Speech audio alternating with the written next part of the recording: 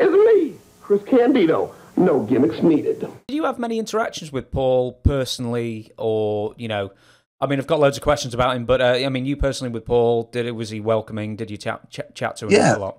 No, he was very welcoming. I mean, again, I was a kid at then, and he was just very, very cool. You know, always seemed very like focused on what he was doing. Always running around talking to this guy, somebody trying to find him. But he was always cool and cordial. And even later on, when I was older, like, you know, hanging around WWE, he's like, "Oh, dude, it's so great to see you here."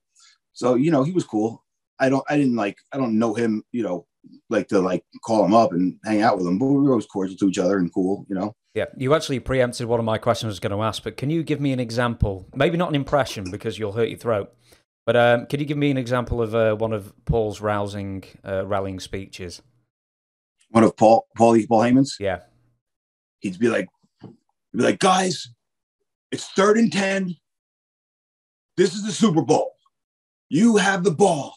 It's your ball. You're going to take the ball, and you're going to take it to that fucking end zone for the touchdown, and we're going to win, motherfuckers." And people be like, "Yeah."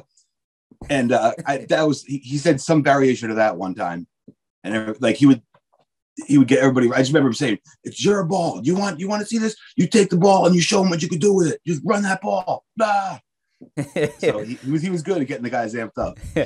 I always think like his voice always reminded me, at least when I was a kid, of Gilbert Godfrey when he's doing Iago the parrot in Aladdin. He's got that same sort of rah, you know, sort of like how does he speak like all the time?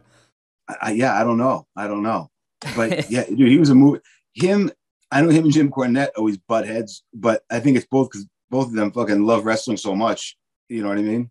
Like for all the shitty things Paul did, one thing, you know, did or not did, whatever, he freaking loves the business, you know, and so does Cornette. So that's why, you know, I got respect for Paul Heyman a lot, and he's always been cool to me, you know.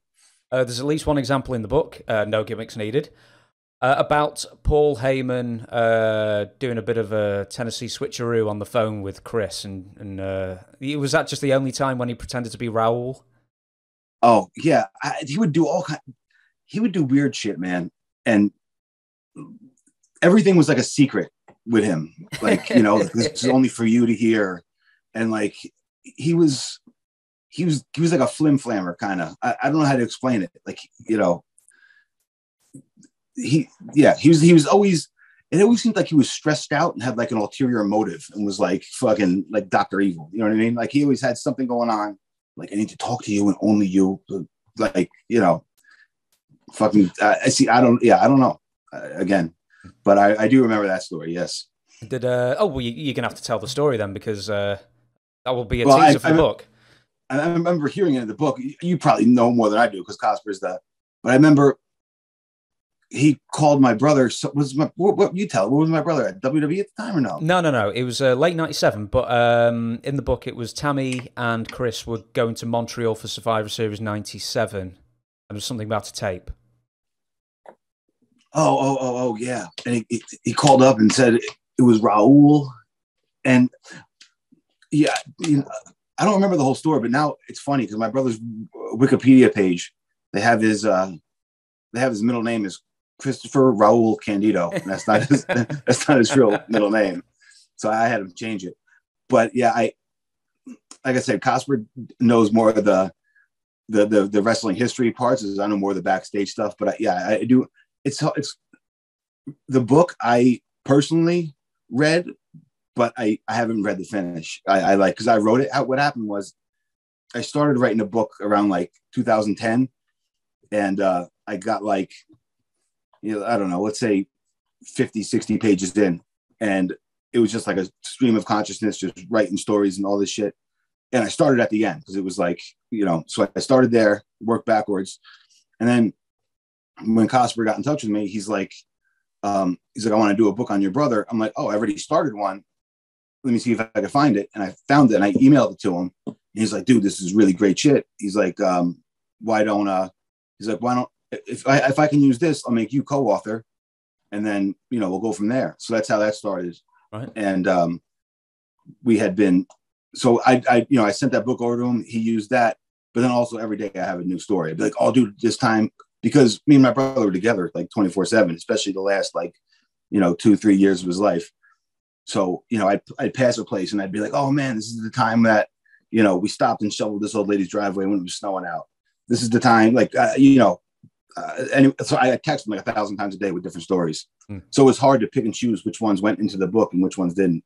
Well, this one I don't think went to the book. There was something about money, but did Paul ever owe Chris and Tammy money at the end when they left?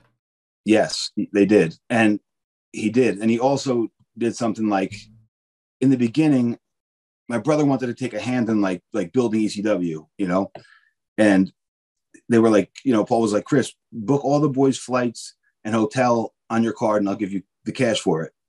And he did that in the beginning and he would get reimbursed. And then he was doing it and not getting reimbursed.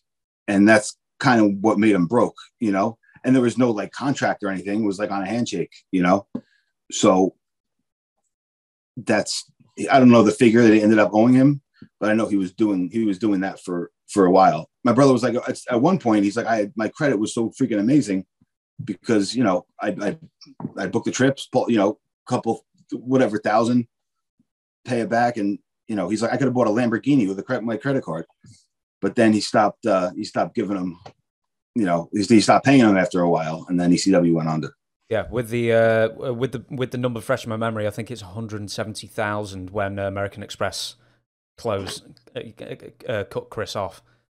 It could be something like that. I remember me and him. This isn't in the book, but I remember one day he's just like, dude. He's like, I have to have money somewhere. He's like, I made so much fucking money. He's like, how do I not have more right now? He's like, so we had this one, like these steel Halliburton bags, and he's like, it's full of papers. He's like, let's go and look and see if I have any accounts anywhere. I'm like, okay. So me and him went to Paul's Tavern, this bar. We opened up his bag and we're looking through like bank papers and shit. I remember he was like, dude, look at this. He's like, at one point, he's like, I had $560,000 in my checking account.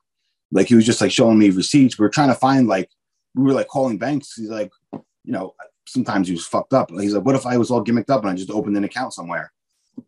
That's a distinct possibility. So we were like looking through different, it's not like we had online banking back then. You could find out. So we were just trying to see.